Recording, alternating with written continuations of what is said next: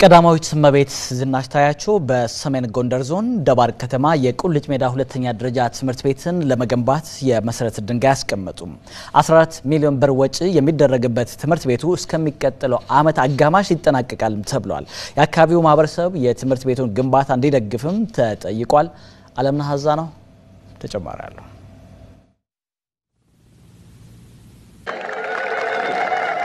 በቀዳማዊት እመቤት ዝናሽ ታያቸው በሀገሪቱ ከ20 በላይ ትምህርት ቤቶችን ለመገንባት የመሰረት ድንጋይ ተጥሎ በግንባታ ሂደት ላይ ናቸው። በአማራ ክልል የአራት ትምህርት ቤቶች የመሰረት ድንጋይ ተቀምጧል። ከፊሎቹ በግንባታ ሂደት ላይ ይገኛሉ። በደባርቅ ከተማም የቁልጭ ሜዳ ሁለተኛ ደረጃ ትምህርት ቤትን ለመገንባት የመሰረት ድንጋይ አስቀምጠዋል። እስከሚቀጥለው ዓመት አጋማሽ እንደሚጠናቀቅ የተገለጸው ትምህርት ቤት እስከ 14 ሚሊዮን ብር ይጨርሳል ተብሏል። በመሆኑም የአካባቢው ማህበረሰብና አመራሮች ደስታቸውን ገልጸዋል።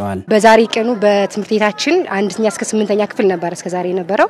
አሁን ግን ከ9 እና 10 ሊሰራልን በመሆኑ በጣም ተደስቻለሁ። ክብር ሰጥቶ እንዲህ ያለ ደረጃ አሟልቶ የመሰረት ድንጋይ ጥለው በመመለሳቸው ከልብ እናመሰግናለን። በደባርቅና አካባቢው ህብረተሰብና በራሴ ስም የተሰማኝን ልባዊ ደስታ እየገለጽኩኝ እንኳን ወደ ቱሪስት መዳረሻዋ ደባርቅ ከተማ በሰላም መጣችሁ ላለው አመሰግናለሁ። ጉድለታችን ጥራት ያለው ትምህርት ቤትና ብቃት ያለው ትምህርት መስጠት ላይ ነው።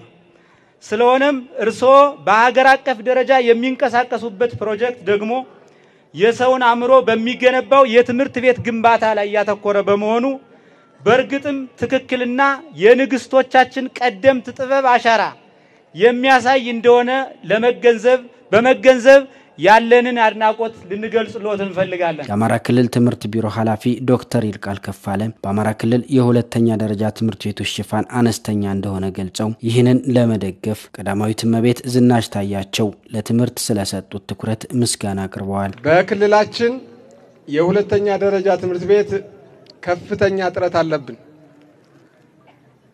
አሁን ያለንበት ደረጃ 47% ነው። ይሄም ምን ያክል በአማራ ክልል የሁለተኛ ደረጃ ትምህርት ቤት ጥረት እንዳለና ሁለተኛ ደረጃ ትምህርት ቤት እንዳልተስፋፋ የሚያመለክት ነው። ይሄን ሰፊ ችግር በመረዳት ክብርት ቀዳማዊት እመቤት ወይዘሮ ዝናሽ ታያቸው ጉዳዩን በመመልከት በክልላችን በወሎ 1 ጎንደር ከተማ 1 ደባርቅ 1 አሁን ደግሞ ሌላ ዋግምራ ላይ ሳህላ ሰየምት 1 በአጠቃላይ በዚህ አመት ማለት ነው 4 ሁለተኛ ደረጃ ትምህርት ቤት በማስገንባታቸው በእውነት በክልላችን ህዝብ ስም ትልቅ ክብር ትልቅ ደስታ የሚሰማን በመሆኑ አሁንም በድጋሜ ክብርና ምስጋና ለክብርት ቀዳማዊት ወይዘሮ ዝናሽ ታያቸው እንድትሰጡልኝ እጠይቃለሁ። ፕሮጀክቱ በአጭር ጊዜ እንደሚጠናቀቅ የገለጹት ቀዳማዊት እመቤት ዝናሽ ታያቸው የአካባቢው ማህበረሰብ በቀናነት እንዲደግፍ አሳስበዋል። ሴት ልጆችን ትምህርት ቤት በመላክ በኩልም የማህበረሰቡ ግንዛቤ እንዲሻሻል ጥሪ አስተላልፈዋል። ያው ቢሮዬ በሚያሰራው በዜናም ሰምታችሁ ሊሆን ይችላል። የተለያዩ ክልሎች ነው ትምህርት ቤት የሚገነባው። እንግዲህ ዛሬ ደግሞ እድሉ ገጥሞን በደባርቅ ከተማ ሁለተኛ ደረጃ ትምህርት ቤት ለመገንባት መሰረት ድንጋይ ለማስጀመር ዛሬ እዚህ ተገኝተናል። ትምህርት ቤቱ ያልቃል። አሁን የጎንደሩ ከ75% በላይ ሄዷል። ለሚቀጥለው ዓመት ትምህርት ይጀምራሉ።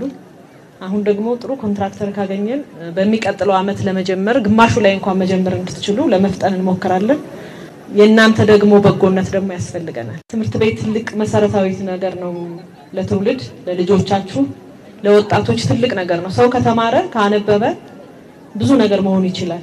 ዶክተር ይሆናል፣ መሪ ይሆናል፣ ብዙ ነገር ይሆናልና መሰረቱ ዋናው ትምህርት ስለሆነ ልጆቻችሁን አብሶ ሴት ልጆቻችሁን በዚያ አካባቢ ሴት ልጅ የመላክ ብዙ ልምድ የለውም። ልጆቻችሁን ትምህርት ቤት እንድትልኩ እንድታበረታቷቸው በጣም አደራ ማለት እወዳለሁ። በትምህርት ቤቱ ግቢ የችግኝ ተከላ በማድረግ መርሃ ግብሩ ተጠናቋል። በተያያዘ ዜና ቀዳማዊት እመቤት ዝናሽ ታያቸው ከ4 ወራት በፊት የመሰረት ድንጋይ ያስቀመጡትን የሎዛ ማርያም ሁለተኛ ደረጃ ትምህርት ቤት ግንባታን ጎብኝተዋል። በጠቅላይ ሚኒስትር ጽሕፈት ቤት የቀዳማዊት እመቤት ፕሮጀክት አስተባባሪ አቶ ሙልቀን ፈንታ የትምህርት ቤቱን ግንባታ በተያዘለት ለማጠናቀቅ እየተሰራ ነው ብለዋል። በቀጣይ ዓመት ትምህርት እንደሚጀምርም አክለው ተናግረዋል። የትምህርት ቤቱ የግንባታ ተቆጣጣሪ አቶ ዲሜጥሮስ በለጠ ግንባታው 80% መድረሱን ጠቅሰው በታቀደለት ጊዜ ለማጠናቀቅ የመብራት የመንገድና የውሃ ችግር መኖራቸውን ገልጸዋል። ቀዳማዊት እመቤት ዝናሽ ታያቸው ከ20 በላይ ትምህርት ቤቶች ግንባታ የመሰረተ ድንጋይ አስቀምጠው በግንባታ ሂደት ላይ ናቸው። ከነዚህ ውስጥ 4ቱ በቀጣይ ዓመት ስራ ይጀምራሉም ተብሏል። ዘገባው የታርቆ ክንደይ ነው።